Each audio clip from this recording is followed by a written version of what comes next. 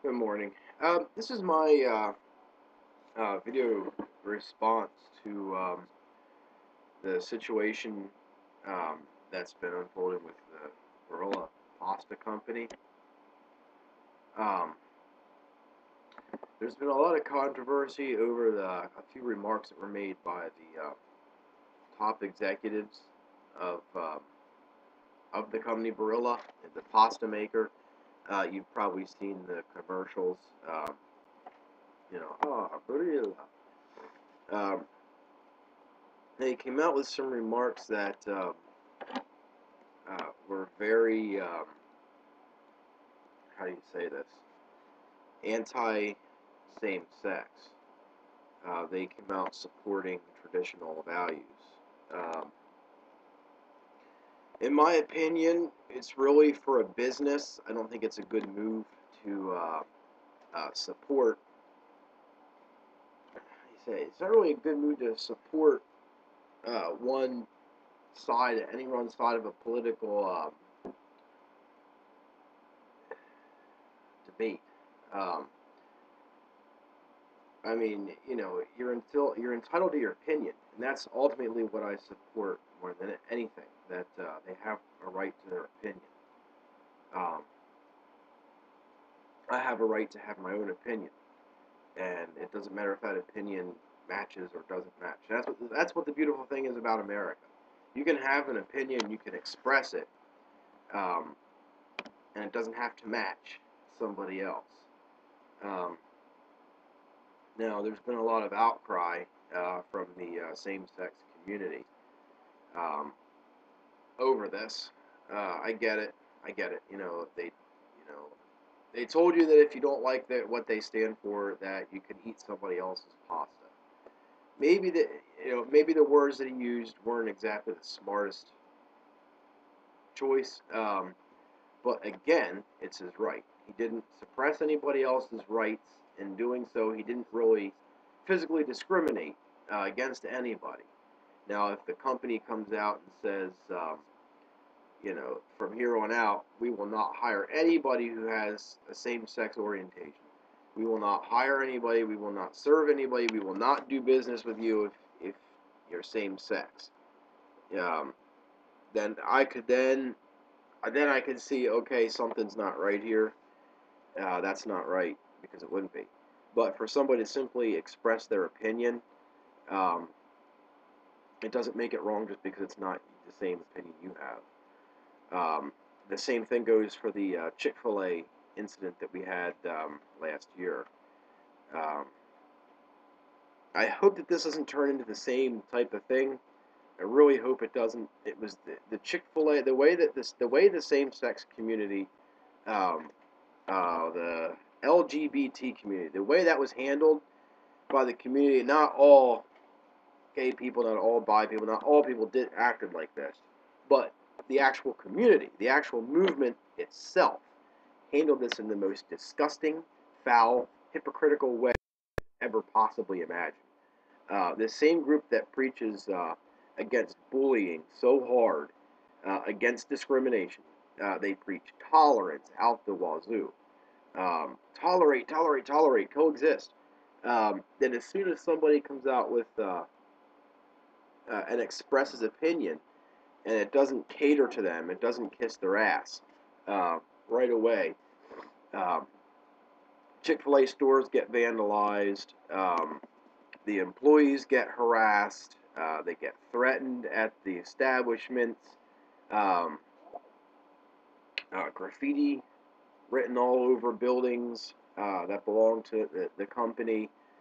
Um, Lawsuits are actually filed to try to get the company to not be allowed to do business because of it.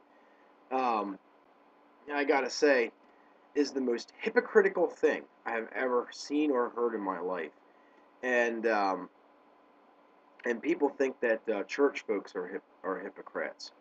Um, and I have my opinion on church folks, and that's for a different blog. That's not for here, but uh, they're actually saints compared to the way the LGBT community reacted to Chick-fil-A simply expressing um, their traditional viewpoints on things.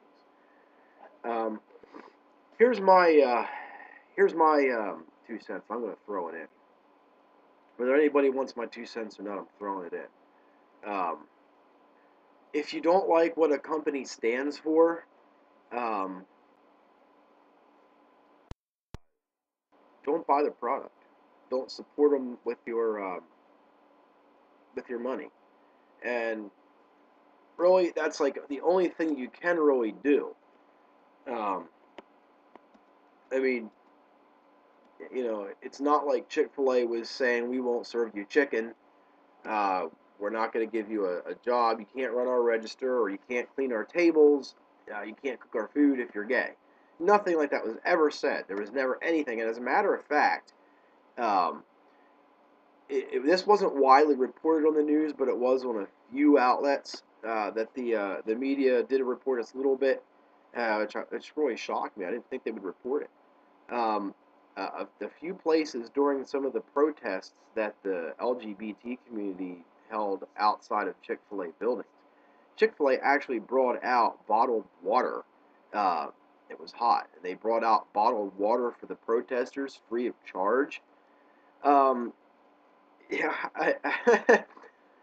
and people still, people don't recognize that and say, I mean, why would you, if you don't like what the company stands for, don't go to that establishment. If you don't like what Barilla says about gay people, buy San Giorgio. Um, um, the heck other kind of pasta companies there are? There's heck, Surefine markets of pasta. Wise quality markets of pasta. Great value markets of pasta. There are all different kinds of pastas that you could buy.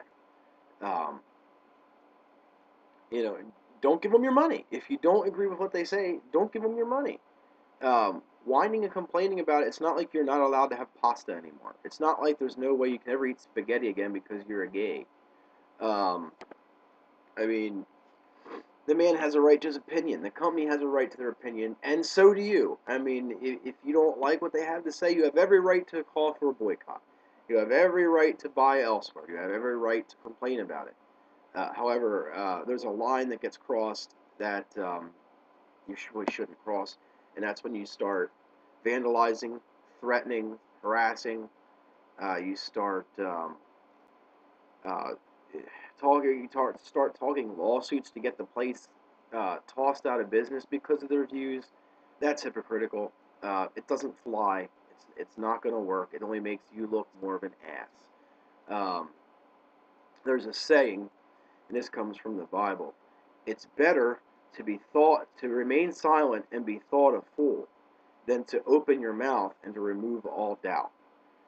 And I think that that's what the LGBT community mistake they made um, during the Chick-fil-A, and I hope they don't make the same mistake with this. And that was they opened their mouth and removed all doubt. Um, I hold traditional values myself. Um, I have a right to hold those values. I don't hate anybody. I don't wish anybody dead. I don't wish anybody would get cancer and die because they don't agree with me, like certain people did during the Chick-fil-A incident. Oh, I hope anybody who eats Chick-fil-A gets cancer. Um, have some class, have some common decency and use common sense. Um, hell, I mean, if that would be like saying, oh, Cheerios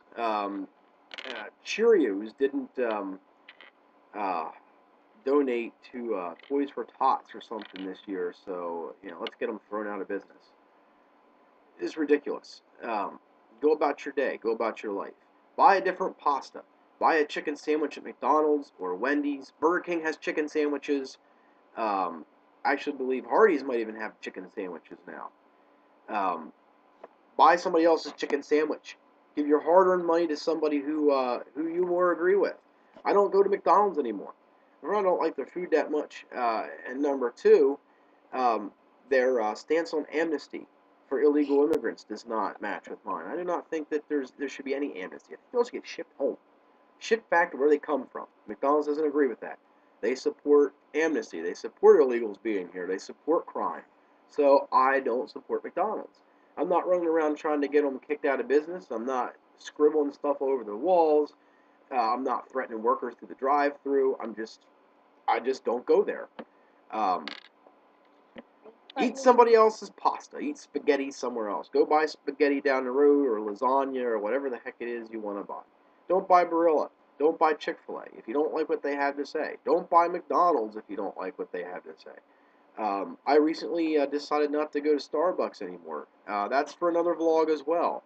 Um, but that's my point. Live and let live.